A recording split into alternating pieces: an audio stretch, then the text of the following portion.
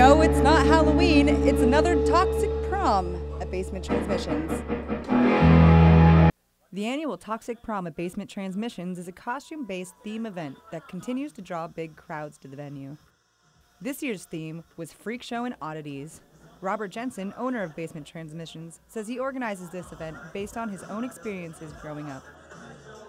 I know that when I was in high school, I wasn't really all that comfortable going to the prom because you know, like my group of friends was like an alternative group of folks, and it's just, you know, we just didn't fit in with the mainstream.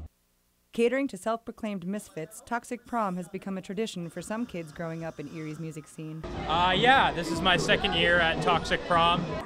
It's just, it's a great, you know, environment. It's very alternative. You know, it's great to support the local music scene and all the people involved with it. No matter what the reason for attending, it's safe to say that Toxic Prom will continue for many years to come. I'm Kristen Nielsen for Jet 24 Action News.